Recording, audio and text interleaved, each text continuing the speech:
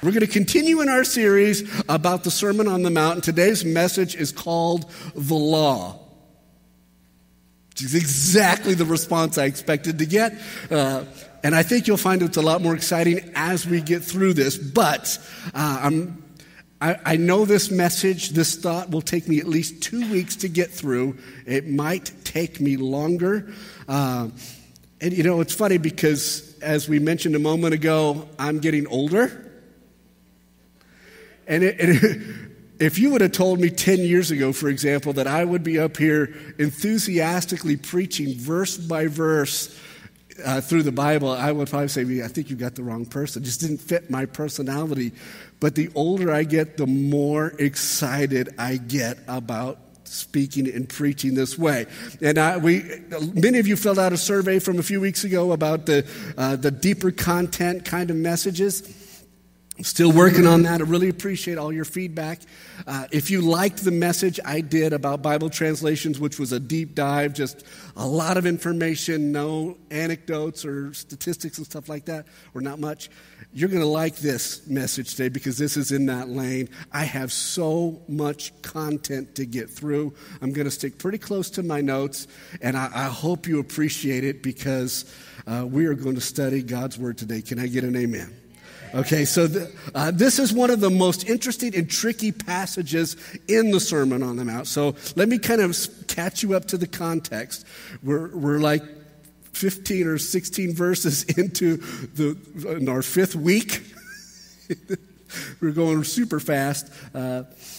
And so let me catch you up on the context. So Jesus started the Sermon on the Mount listing off the Beatitudes and basically turned the idea of what it means to be blessed upside down. Then he tells us that persecution is a good thing and we should be really super excited when it happens because it means we have a great reward in heaven.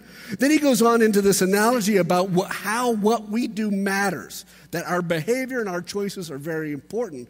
And he goes into this, we studied this idea of salt and light and learned that Jesus was talking about the usefulness of what we do, or in other words, our works, our choices and behaviors.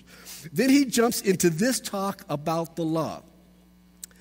And what's crazy is you can tell from the context that the people are excited about the idea of getting rid of the law or flaunting the law. And I think that's where most of us are. Most of the people that will hear this message are kind of in that same lane of thinking that, yeah, that law, that's a bad thing that we're not subject to. That was for other people, and I'm glad about it. We are excited about hearing how we are no longer subject to the law. And I think there's probably a few people, maybe one or two, that'll be hearing this message or hear this preface, and they'll be like, yes, finally you're going to start preaching about the law like you should have been doing all along. And they'll say we're still under the law. Well, we're going to study it. We're not going to worry about what Jeremy says. Can I get an amen? We're going to look at what Jesus says, because what Jesus says is a lot more important than what I say. You can take what I say, toss it out the window, throw it away, but you ought to pay careful attention to what Jesus says. Are you with me? Okay, so I already said a lot of that, so let's move on. So there's a lot of content to get through. And next week is the 4th of July, and I mean, you can already see we've got a pretty big dip in our attendance right now because people are camping. It's summertime.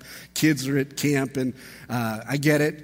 Next week, it might just be a few of us here because it's the 4th of July. But I really want to challenge you. If you're going away, you're on vacation, and you're camping, God bless you, and I hope you have an incredible time celebrating this great nation. But if you're just at home, don't use that as an excuse to vacate from the Word of God. Celebrate the freedom. Understand this, that the freedom you have to assemble here like we're doing today is not something that you should take for granted, and you should celebrate your day of independence by being in church, studying the Word of God. Can I get an amen? So I hope there'll be a few people here because this is going to be a follow-up to this message, and it's going to be just absolutely so powerful.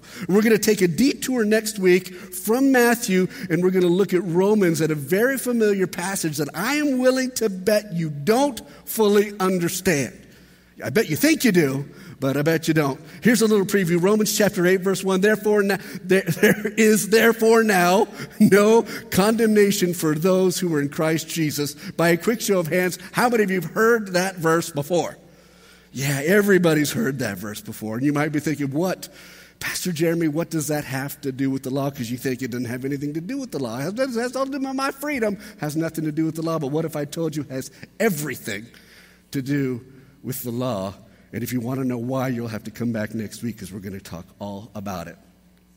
So let's jump into our key text today, which is Matthew chapter 5, verse 17, and it says this: "Do not think that I have come to abolish the law or the prophets. I have not come to abolish them, but to fulfill them. For truly I say to you, until heaven and earth pass away, not an iota, not a dot will pass from the law until all is accomplished. Therefore, whoever relaxes one of the least of these commandments and teaches others to do the same will be called least in the kingdom of heaven. But whoever does them and teaches them will be called great in the kingdom of heaven. For I tell you, unless your righteousness exceeds that of the scribes and Pharisees, you will never enter the kingdom of heaven." Now, this is a very deep passage, and it's confusing to many people. I would be willing to bet, I could be wrong about this, but I would be willing to bet you've never heard very many sermons about this particular passage, maybe references to it. I'm just telling you, in my over 30 years of being in church and listening to sermons, I don't think I've ever in that time ever heard a sermon dedicated to that particular passage of Scripture. References, sure. Innuendo, comments and stuff, absolutely. But actually dealing with the text, I don't think I've ever heard it. Maybe you have. Okay, and one of the easiest ways for a preacher to deal with this, you know what the best way for a preacher to deal with this text is? Is to avoid it. Let's just skip right over that and move on. We don't need to talk about that. Because it seems counterintuitive to the popularized version of the gospel where the law is something that's not applicable to us. Okay, so this just muddies the water, so we'll just pass up on that and we'll just leave it alone. But we're not going to avoid it, we're going to learn it. Come on, somebody. So this section is what I would call the unreachable standard. It really is chapter 5, starting where we started in verse 17, going all the way to the end of the chapter in verse 48. The whole section, Jesus is raising the bar not just to a higher morality, but to an unreachable one. And I believe that's really the point here, is that he's saying to them that when you attain the greatest level of righteousness, when you're as righteous can get, at that moment, you're still not even close. Remember that Jesus is changing expectations here. He started changing the idea of blessing. This is really important because the audience he's speaking to are there for a blessing.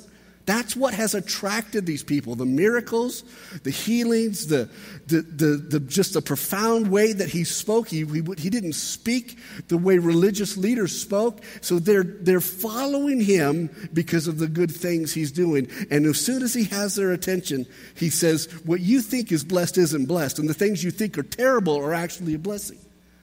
That's what the whole Beatitudes was. If you missed that, go back to the beginning of the series. All of this is available at flfc.church.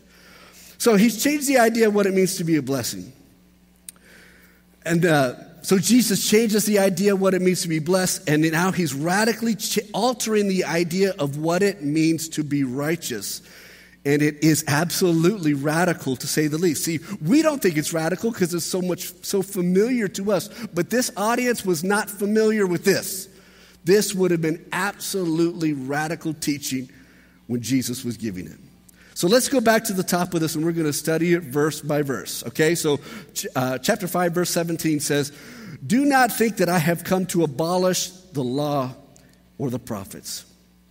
So what Jesus is doing there is he's setting them up for clarity. You see this? So he's saying, don't think this. So obviously the implication is they were thinking it, and he's saying, no, don't think that. You've got the wrong idea here. Let me give you the correct idea.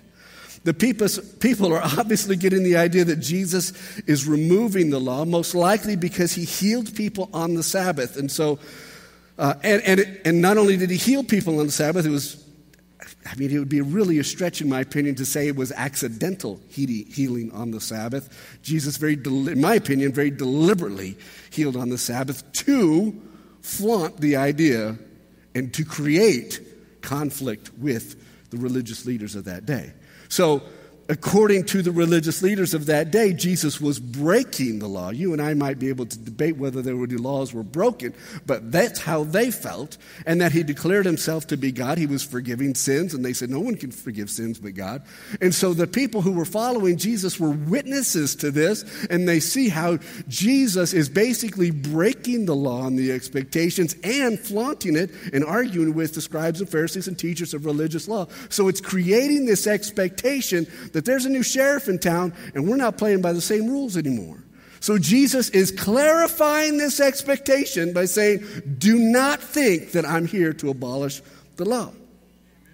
He has a reputation for being very different than what people recognized as religious authority in that time. So let's go on and read the second half of that verse. So do not think I have come to abolish the law of the prophets. I have not come to abolish them.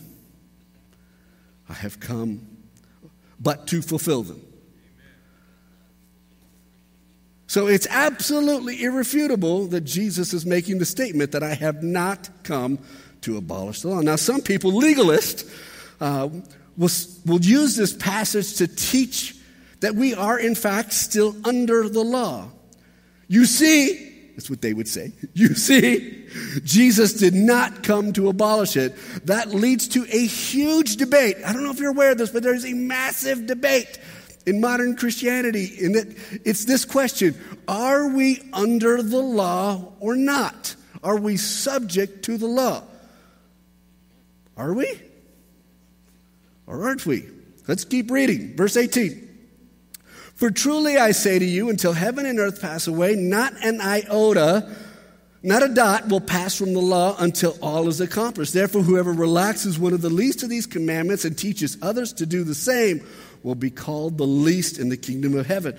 But whoever does them and teaches them will be called great in the kingdom of heaven. Now, let's be honest. It does sound like Jesus is saying that we're not doing away with the law. In fact, what you need to do is a better job of keeping it. Would you agree with me that that's what it sounds like Jesus is saying? Just raise your hand if you're like, yeah, I kind of get that. Okay, let me help you with something because it's not that tricky. That's exactly what Jesus is saying. This is not a trick. That's exactly what he's saying. So I know some of you are thinking, Pastor Jeremy, are you saying that we are still under the law? Well, what I'm saying is that's what Jesus is saying right here. You hear me?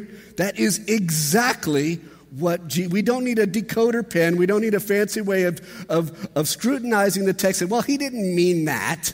Silly. He was joking. Did you guys get the joke? That Jesus is actually saying, and you got to catch this because I guarantee you the vast majority of people will not catch this. He's not just saying you need to keep the law. He's saying you're doing a pretty lousy job of keeping the law. You need to keep it at a much higher level than what you're keeping it at. So, and we're not just subject to it, but we're subject to every iota and dot. Lots of different translations use different words there for iota and dot. But let me tell you what it means. Iota means the smallest letter. When I was a kid, my mom would use that, not an iota. I had no idea what it meant. Pretty sure she didn't either. But the iota is the smallest letter in the Greek alphabet. So the Bible, the New Testament was written in Greek, and that word's actually not a translation. That is the Greek word.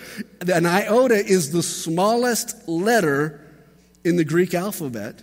And the dot is from the Greek word, I didn't look up the phonetical pronunciation of this, but I'm going to go with kureia. It's from the Greek word kureia, which means the smallest part of the letter. So I want you to unpack this a little bit. He's saying that the smallest letter, but when that's not fine enough, it's the smallest part of the letter. Are you seeing this?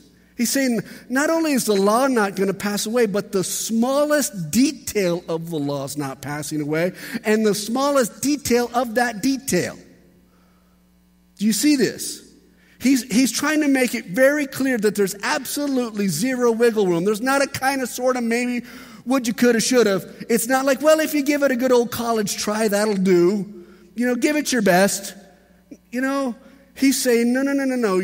Not only is it not passing away, but the smallest letter and the smallest part of that letter is going to be upheld.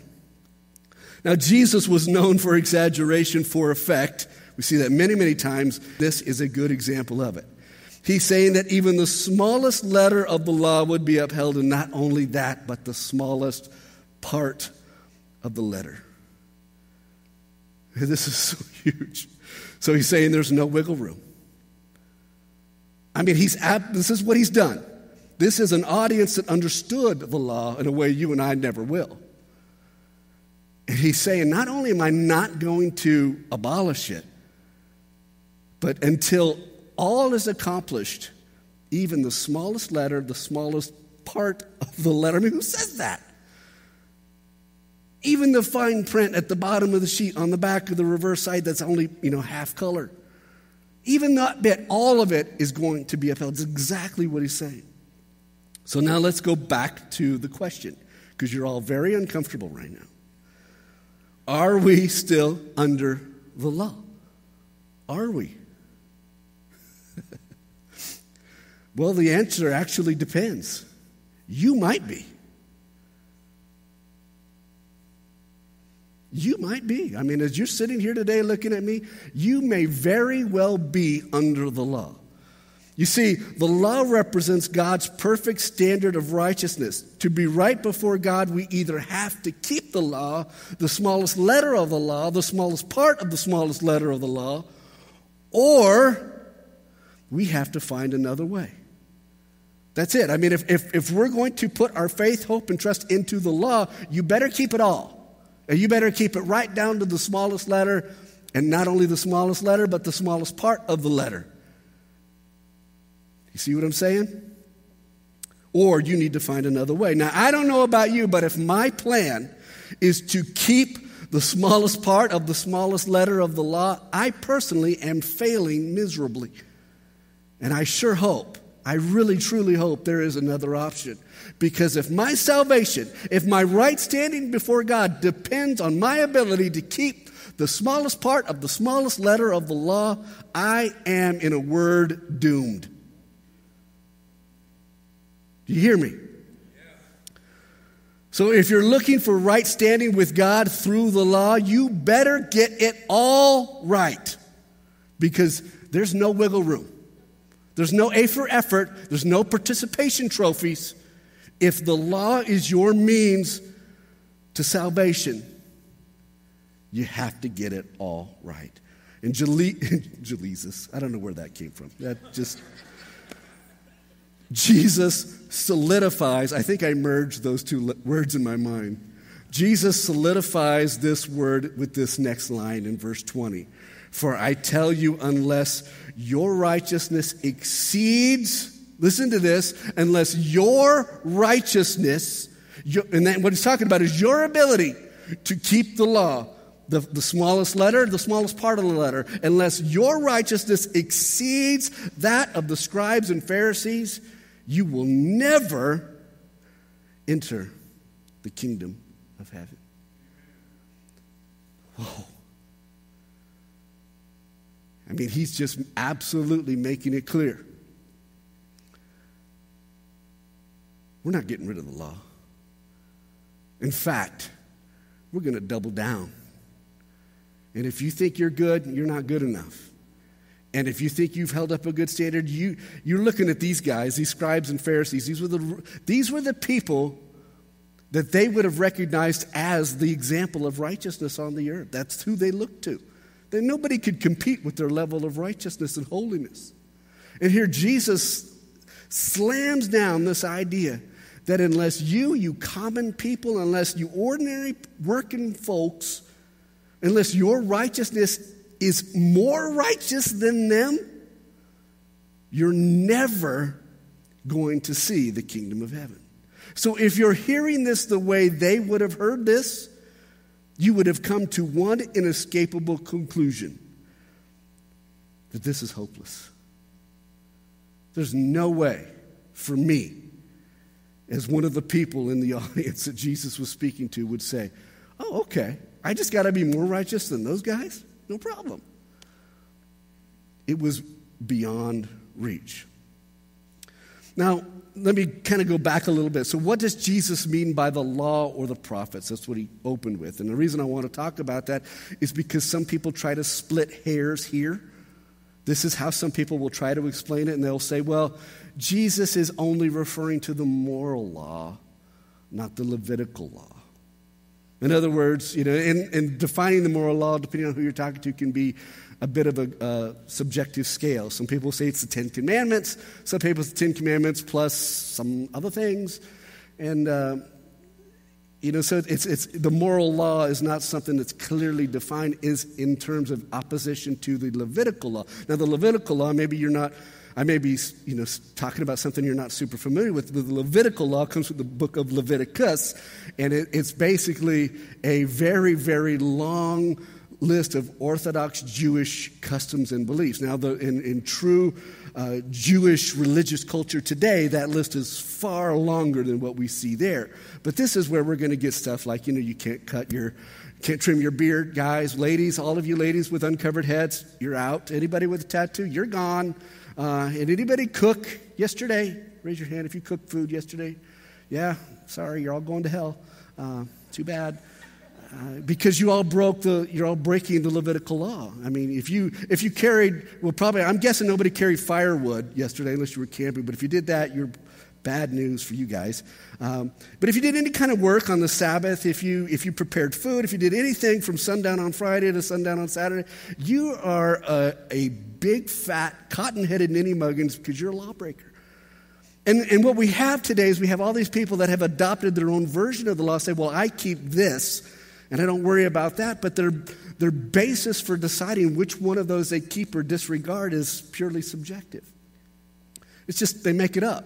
They've decided based on their own moral code, well, God does and does not care about certain things. But if we're going to go by the Word of God, which how many of you agree that should be the authority with which we answer, then we need to go by what the Bible says. Now, this is why the phrase the law and the prophets, or law or the prophets, is very important, because you can't split hairs here. The phrase law or the prophets actually refers to not just the law, but the writings of the law, the writings of the prophets.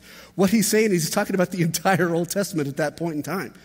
It was not just the law, it was the law or the prophets. He was saying all of the writing, all of it, is what he's talking about here. And then I always think, I don't understand that argument of trying to split hairs about the moral law versus the Levitical law, because it doesn't help very much.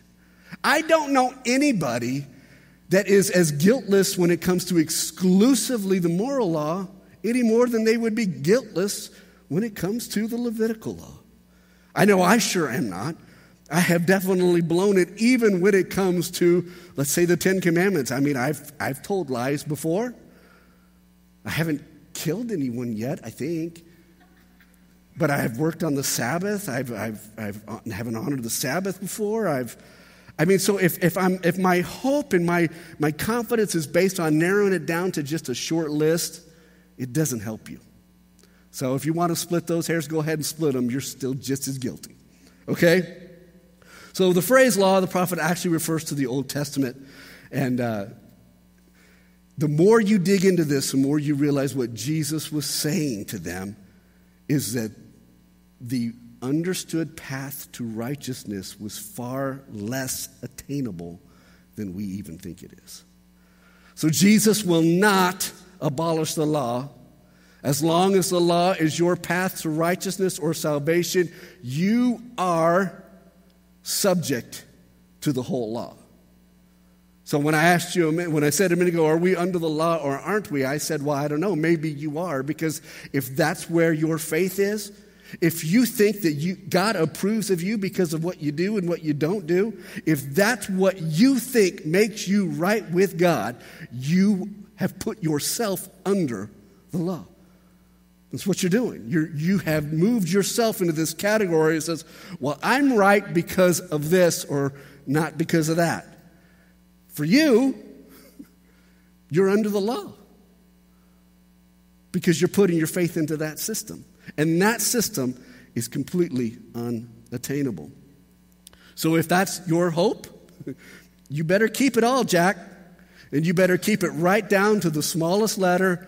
And Jesus, for effect, is saying, even to the smallest part of the smallest letter. He said, you can't go over it with a 30,000-foot view. If you're going to put your hope in the law, you better go through it with a fine-tooth comb and a filter, because you're going to have to keep it all. So Jesus will not do is he will not abolish the law. What Jesus will do, and since you and I are a different audience, see, to the people sitting there on the Sermon on the Mount, it was what Jesus will do.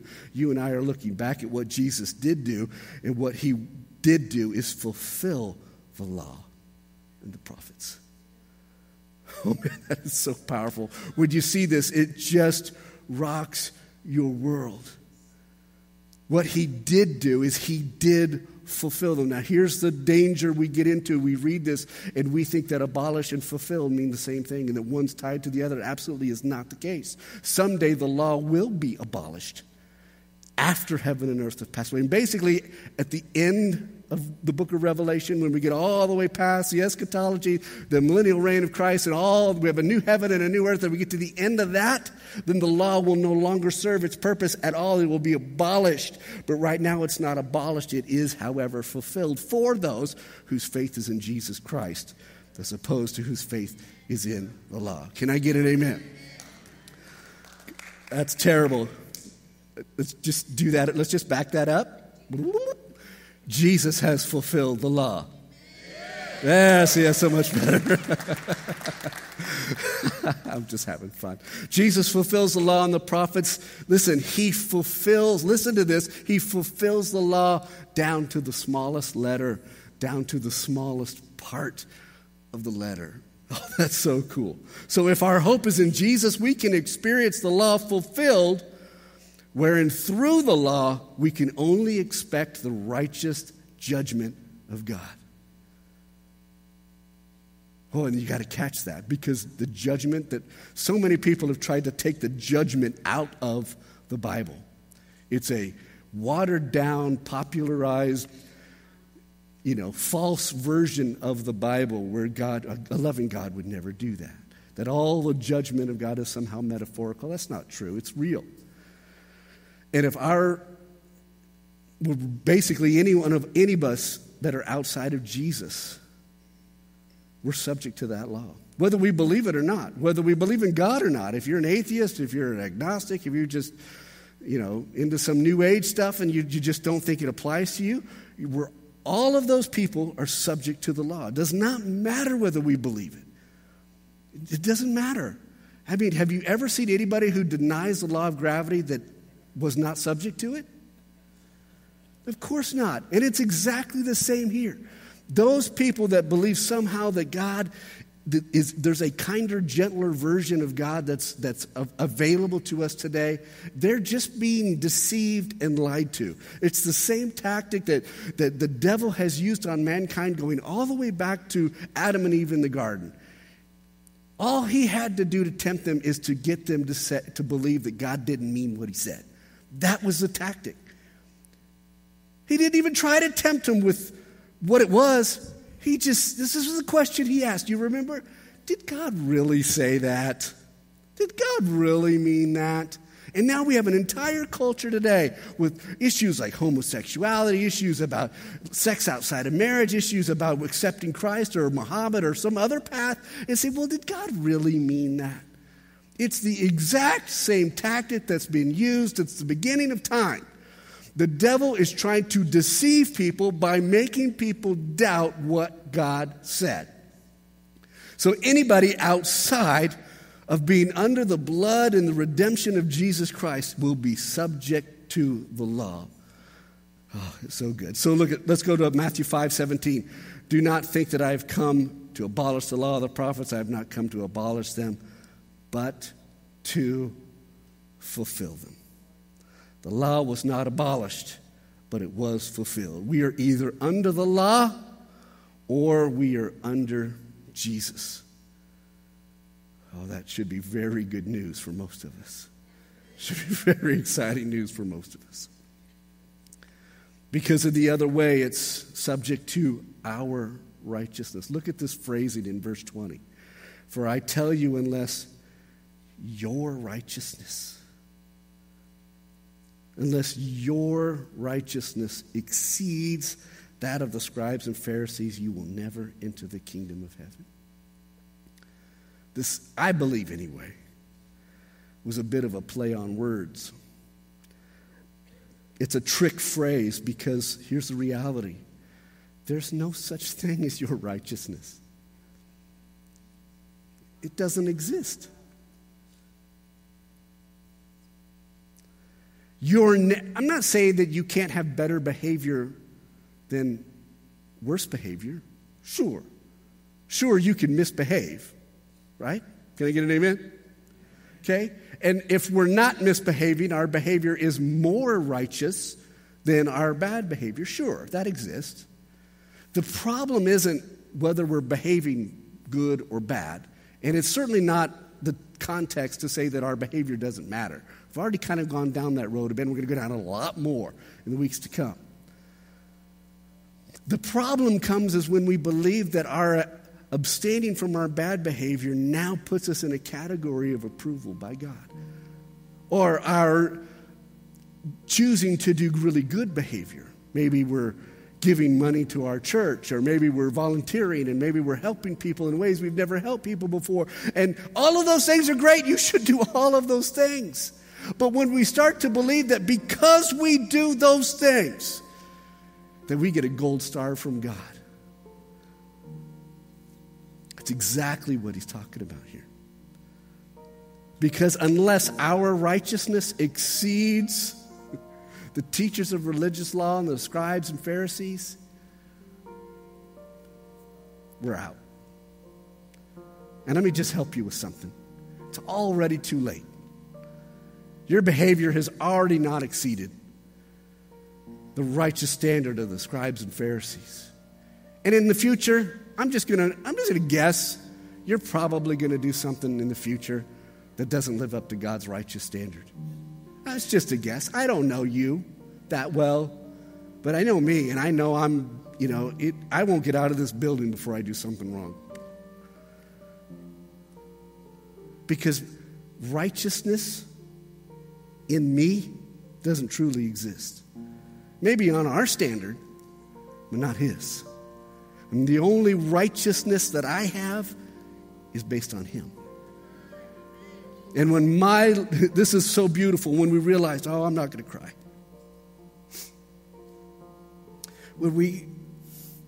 I'm trying. When we truly grasp the phrase, it is no longer I who live, but Christ who lives in me. Because that's your only real path to righteousness. It's when this wretched, sin-riddled body ceases to exist and we are raised to new life with Christ Jesus. See, if we believe in our righteousness, that phrase, it's no longer I who live, but Christ who lives in me, we don't even really believe that. We think that we've just added Christ to an already pretty good version of ourselves. It's a self-improvement. We've improved ourselves by adding to, hey, Jesus, you'll make me better. No. When you believe that, what you're doing is you're actually still placing yourself under the old system of righteous works and deeds. You're still subject to the law. But you realize the truth of it is you say that the only real way for me to approach the throne of heaven is for this old man to die, for this old body to die, for this old way of thinking to die, for these old habits to die, for these old choices to die. And then I can be raised to new life through Jesus. You see, there's no such thing as your righteousness. And therein lies the point. As long as you are the source of your righteousness, your only hope is in keeping the letter of the law, which is hopeless. You can't do it. Currently, the law has not been abolished, but will be abolished when there's a new heaven and a new earth and all is accomplished. But currently, the law is fulfilled in Jesus. Oh, this is so good. Let me give you just one other little piece of scripture here to help you understand that I didn't just make this up. This is some harebrained idea from Pastor Jeremy. Galatians chapter 3, verse 24 says, "So then the law was," what's was? How many know what was is? It's a phrase of past tense, right? Okay, so the law was our guardian until what? Until means that. It means there was a change. Until Christ came. If you don't know this, Christ is a reference to Jesus. In order that we might be justified by faith. Not justified by the law, not justified by the guardian, but justified by faith. But now that faith has come, we are no longer under a guardian. Now, really, I'm right in the middle of this message. And that's why I hope. I just hope you'll come back next week and hear the rest of this. Because we're going to talk about a false dichotomy that exists in a lot of this dialogue today. You know what a false dichotomy is? A dichotomy is two opposing things, one cancels out the other. Like, I'm standing, so therefore I'm not sitting, right? It's a dichotomy. I can't be standing and sitting. But a lot of people create this false dichotomy. They say, well, if you throw out the law, you're just making it a free-for-all for sin. So it's either one or the other. So it's either the law defines our moral behavior, and if we take that out, well then, I guess it's okay to do whatever we want to do. That is a false dichotomy. Saying that we're not subject to the law or that the law is fulfilled in Jesus does not mean that it's a free-for-all on our behavior. We can just do whatever we want to do. Although many people absolutely believe that that's what that means. If you want to know why it doesn't mean that, you need to be here next Sunday because I'm going to tell you all about it. Jesus fulfilled all that the prophets said of him. There's a word that I'm sure many of us don't know. It's called Christophanies. It's pictures of Jesus in the Old Testament. And they're everywhere because the entire Old Testament points to Jesus. And Jesus fulfilled them all. And by his death, he fulfilled the just requirements of the law. The punishment for our failure to keep the smallest letter and the smallest part of the letter is death. And the only reason you and I escape it is because Jesus, who did not sin, who never did violate the law, he died in our place. He fulfilled the just requirement of the law.